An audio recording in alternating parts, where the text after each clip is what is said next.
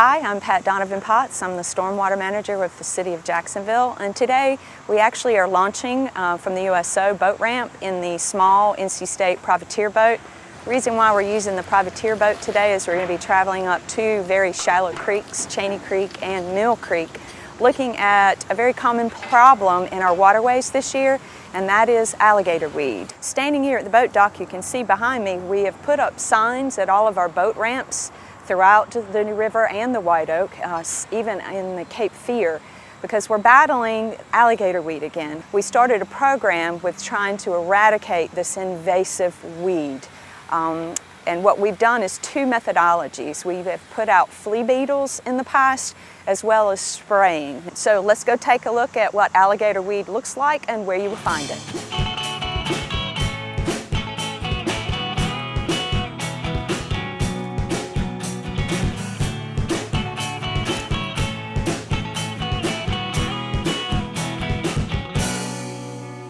These are the little flowers that it puts out, and this is what we're actually waiting for to spray, is when it goes to flower like that. It's when the leaves are at the broadest, and we can actually spray more of the herbicide on the actual plant itself when it's flowering, because the leaves are broader. And again, this is shorter, stubby stuff is the stuff we've sprayed, but believe it or not, it's actually starting to come back. So we're going to have to do a third application to this site. And this is the type of root system that it puts out. It puts out a tubular root that also has hair-like roots that hang down. So again, it's an aquatic species of weed, an invasive weed, but when it butts up against the land, if you look close, you can see it's migrated up into the cattails and into the sinusoides. It actually is taking on to land. The worst thing you could do would be to cut this. If you cut this in 3 pieces, you now have 3 pieces of this weed that will grow. You'll have 3 plants instead of just 1. That's why you can't cut it or weed eat it or use a lawnmower. If you cut this stuff, you're just creating more plant. The problem is it's an invasive species, and it will totally outcompete our wetland plants. And what will happen is we'll end up with a monoculture. All we'll end up with is alligator weed. It will totally outcompete all our native species.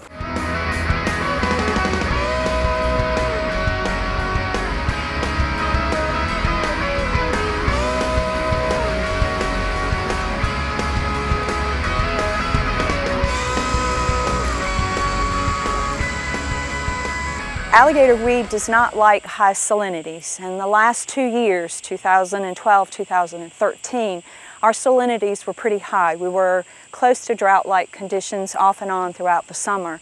So higher salinities means less alligator weed. This year, however, we've started out with a boom. We've had a lot of rain this summer, and it's caused the salinities in our creeks, like Mill Creek, to go from 4 to 5 parts per thousandth down to 0 to 1 parts per thousandth. And so we've seen the alligator weed really come back this year with a vengeance. My name is Shannon Myers, and I am a stormwater water quality technician with the City of Jacksonville.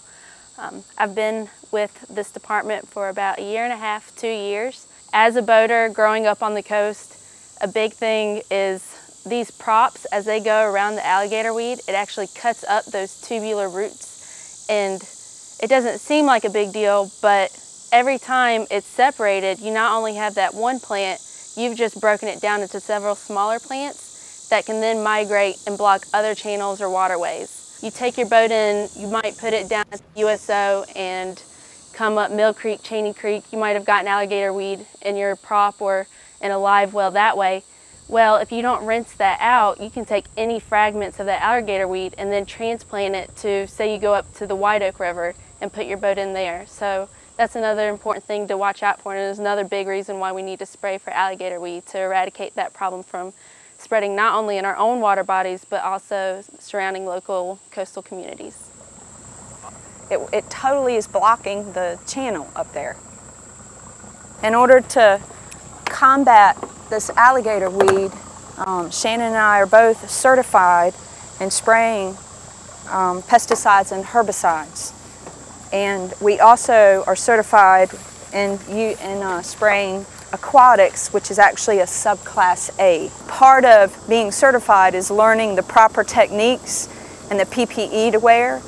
While spraying for alligator weed, we are required to wear a long sleeve suit top. Then also you want to wear goggles and then also gloves. And the one thing that you can see is there's very little wind today, is we have to be very mindful of drift. Drift would take what we're spraying and could put it into the wetlands, or it could put it back on ourselves. So with her spraying, we have to be prepared. We don't ever spray in anything more than 5 miles per hour as far as the wind. If it's 10 or higher, we won't spray.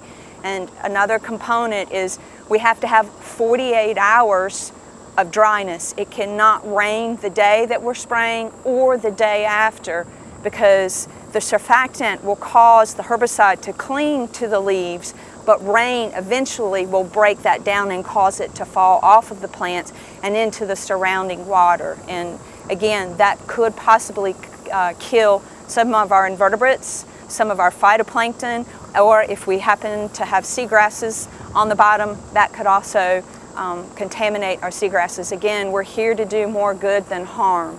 So this is our 25-gallon sprayer, and what we have in it is a mixture of rodeo and surfactant.